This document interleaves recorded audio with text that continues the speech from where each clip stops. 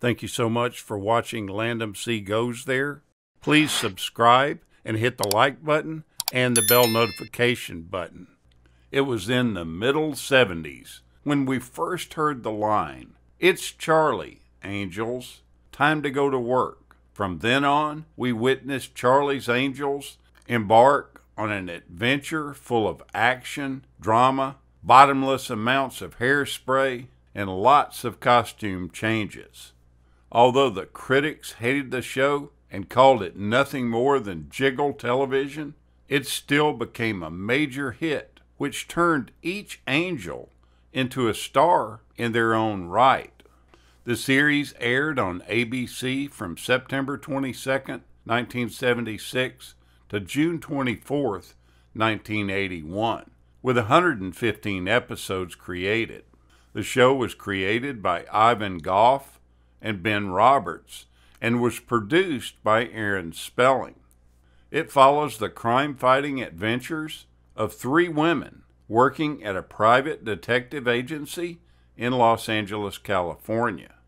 And it originally starred Kate Jackson, Farrah Fawcett, and Jaclyn Smith in the lead roles, with John Forsythe providing the voice of their boss, the unseen Charlie Townsend, as he directed the crime-fighting operations of the Angels over a speakerphone.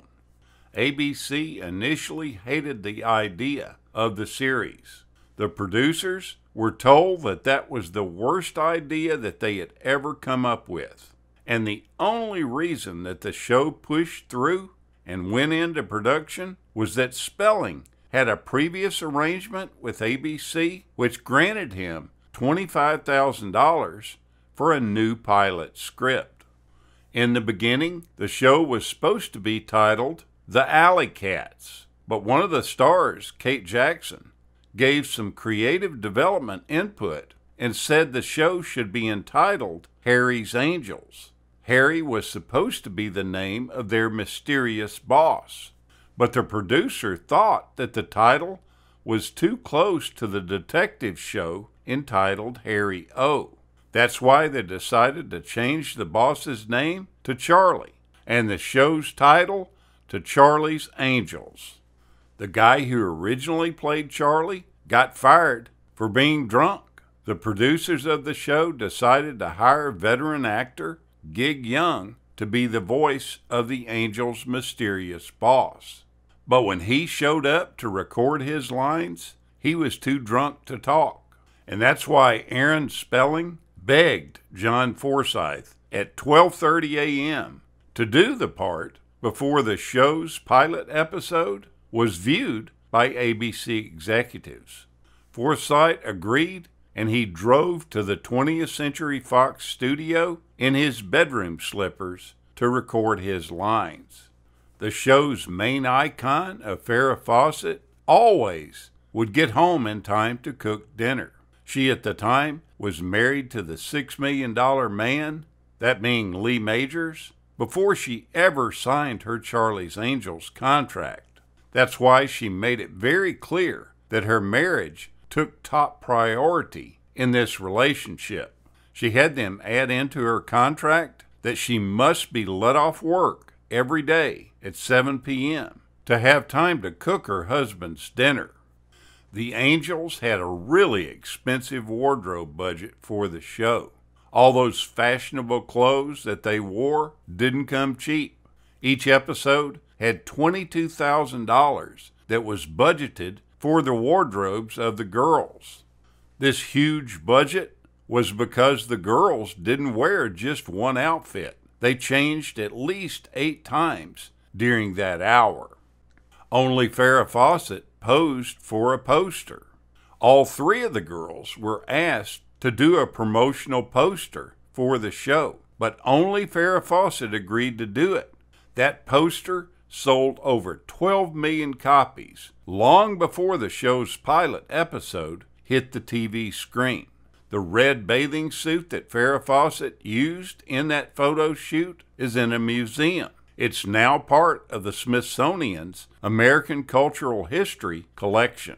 But as popular as Farrah Fawcett was, she only stayed for one season. Considering that the show was one of the best-rated shows during that time, ABC was really mad about her sudden decision to leave the series, and they sued her for breach of contract. All along, ABC wanted to show the person that was the voice of Charlie.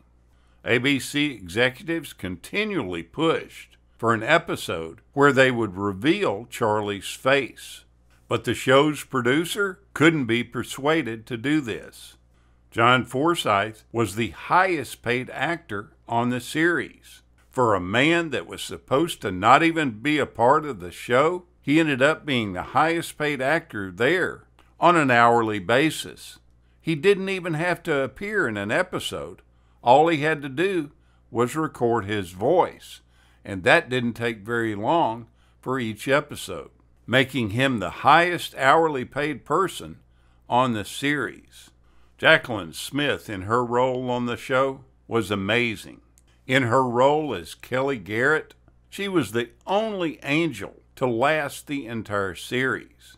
But there was some controversy between Season 1 and Season 2 with her appearance. Everyone thought that she had had a little bit of plastic surgery done on her face.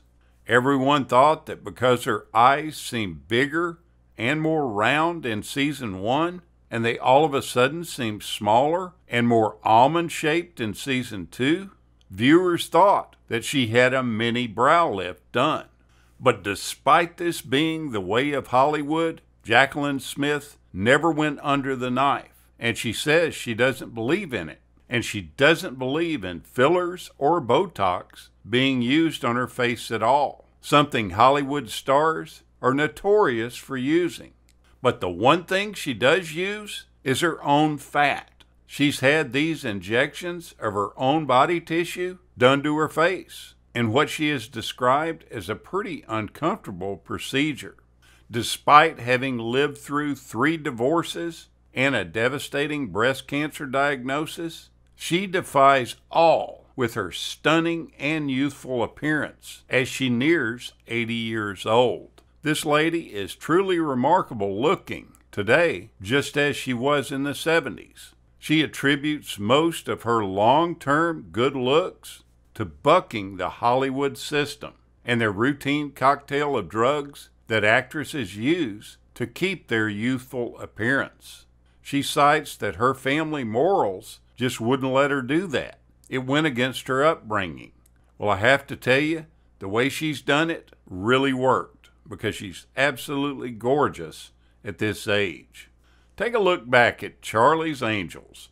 It'll bring back the memories of the 70s. Thank you so much for watching, and we'll continue to chase the classics.